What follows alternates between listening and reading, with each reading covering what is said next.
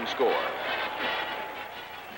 The Volunteers' march to the championship was tied to success in 4 key games, beginning with a 45-19 victory over Auburn.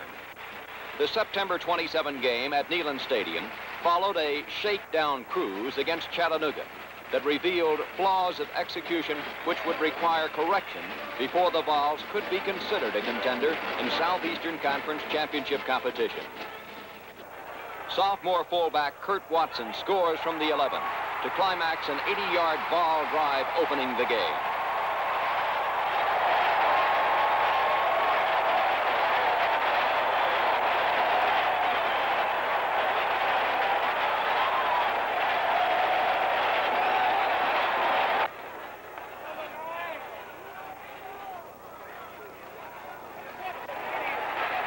Halfback Mike Jones intercepts an Auburn pass and returns it to the Auburn 15. Setting up a second score to stretch the Vol lead to 14-0.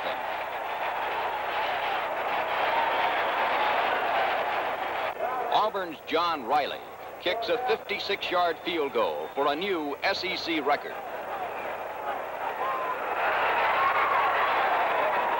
Tennessee's third touchdown is highlighted by this sensational run by fullback Kurt Watson.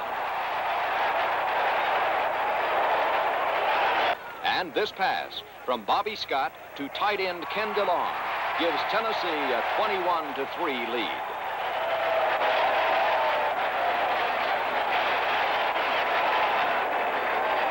Tennessee fights off an Auburn comeback bid and ices the SEC victory with a 33-yard strike from Scott to Gary Chris.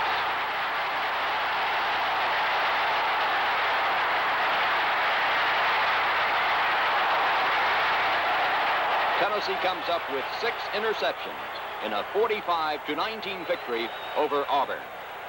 For openers, here's Auburn.